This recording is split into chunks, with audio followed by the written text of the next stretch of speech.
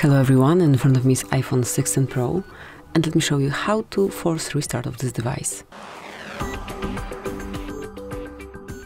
So once you cannot switch off your device in a normal way, or you want to reset it because it's not responding, all you have to do is tap on volume up button, then volume down, and then tap and hold your power key.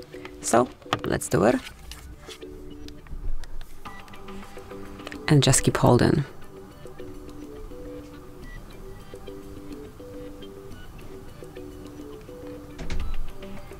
Still hold till you see the Apple logo. Patiently wait. And now it's in front of us, so you can remove finger from power button and wait till your device is rebooted.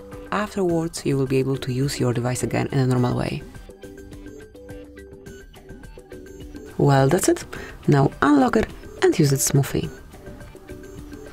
Thank you for watching, please subscribe our channel and leave the thumbs up.